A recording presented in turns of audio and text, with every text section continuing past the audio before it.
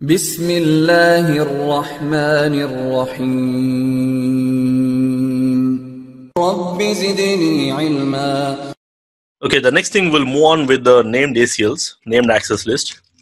So when I'm saying named access list means, again, we will be having a standard ACL here. Of course, in named ACL also we have standard, named also we have standard.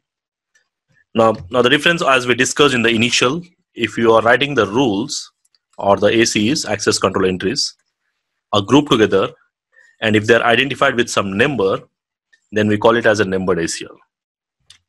Or the same rules we can group together and we can identify them with a name and we call them as named ACLs. Now, the basic difference between the named and the numbered is we are just using the names instead of using the numbers. The rest of the features remains the same, which means the way the standard ACL works, it's the same thing in either a numbered or named, which means again we don't need to again come up with a new ACL basically. So the same thing.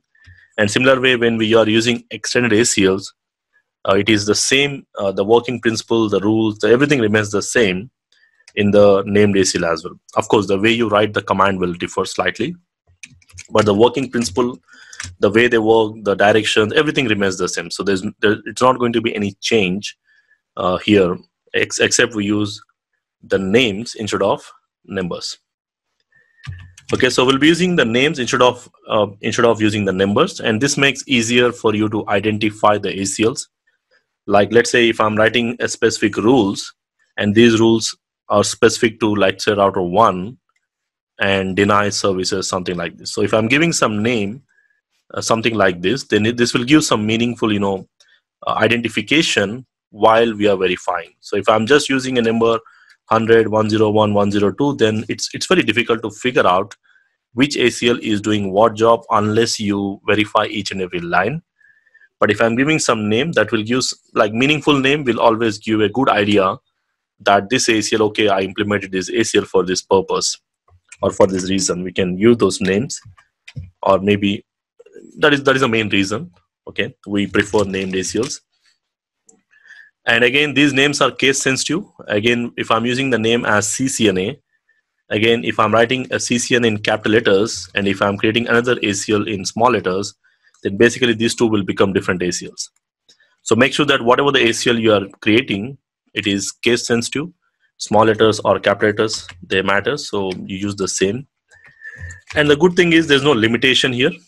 Of course, 1 to 99 is still a big number. We don't write that many ACLs on one single router normally. But in the name, we can write any number of ACLs on one single router.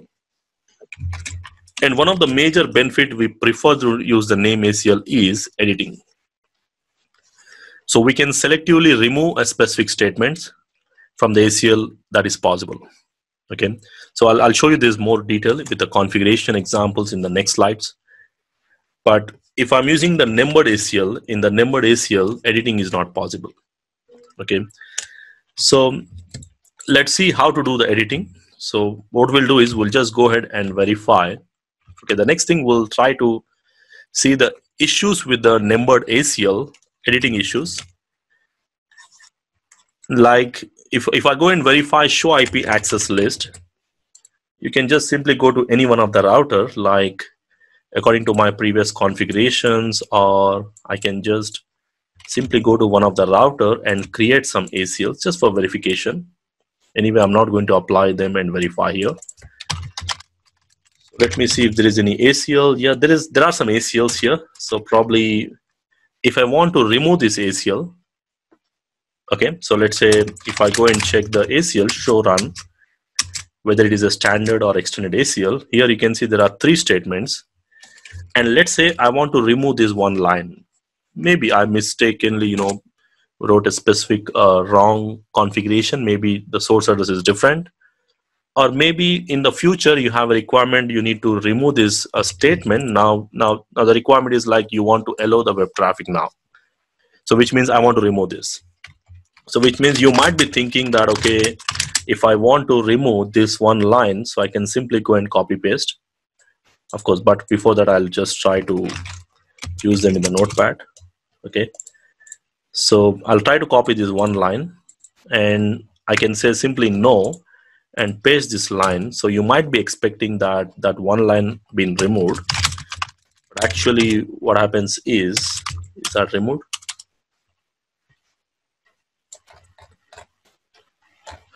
Okay, just a minute, let me check here. Show run.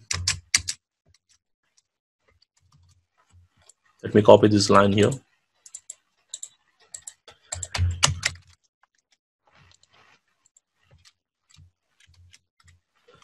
So no, so actually the no command was missed. It comes in next line. So I'm saying no here. So when I say no access list, so if I go and verify now, show IP access list, you can see the entire ACL is removed. And if you verify with show run, this is a problem here. Can you see any ACL here? No. So basically the main issue with the numbered ACL is editing is one of the major problems. So which means if you want to add or remove any specific lines, like I said, you cannot remove the selected lines. And just now I tried to remove one selected line, even though I'm saying no and copy paste one single line, it is going to automatically remove the complete line. Sorry, complete ACL. The complete ACL will be removed. Okay, so to simply delete one single line from the ACL, it is going to delete the entire ACL, which means you have to reconfigure everything. So simply what you have to do is you have to say, you have to copy this in the notepad, and then let's say you want to add a new line, you need to add a new line in the notepad or rearrange the rules. Let's say I want to say permit or deny something. I'm just writing a rough rules between the host 10.1.1.1 going to, let's say 21.1.1. So I just wanted to deny all the TCP traffic, let's say equal to telnet, something like this. I have to edit them in the notepad, and then again I have to go to router 2, okay, whatever the router it is, and again I have to copy paste these lines. So this is how you need to do editing if you are using numbered ACLs. So, and the same case applies for standard or extended. Okay, so I'm not talking specifically only standard or extended. And on the slides here you can see I have given an example of standard ACL.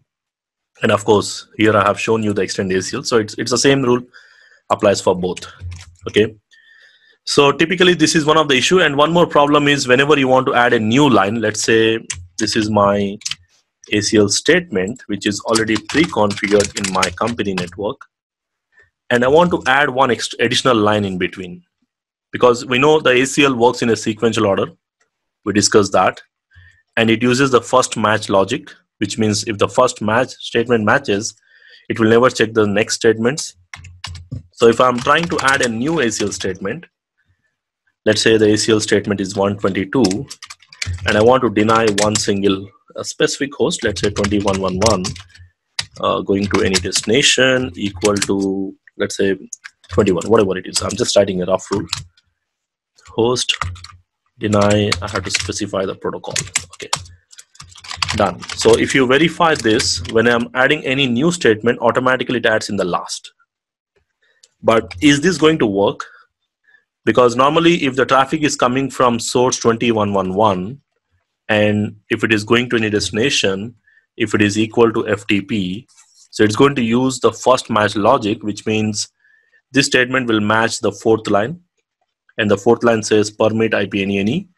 And this traffic is by default permitted because of the ACL statement. Whatever you're adding, it comes in the last. And you don't want this in the last, which means again, what is the method you need to use? Same, copy, and then paste here, and then remove these lines, edit. So I'm just showing you, okay? Because in case if your company network is already running these ACLs, then you don't want to remove it, then this is the way. So remove the ACL and copy paste this back again. Okay, so this is how you have to do.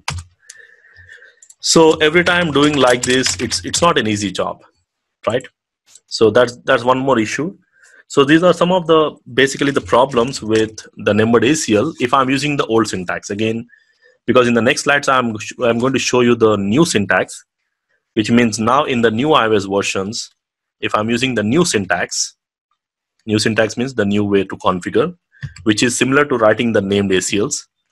In this new syntax, we can do editing. So basically that is possible in that option. Okay. So all the iOS versions supports this older way to do.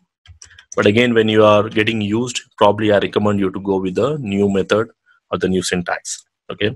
So these are some of the issues with numbered ACLs, where we cannot remove a specific line. Editing is not really possible. And if you want to do editing, you have to take your notepad and the same way I showed you here. And whenever you are adding any new statement, it is going to be added in the last. Okay. And this will apply for both standard as well as the extended ACLs.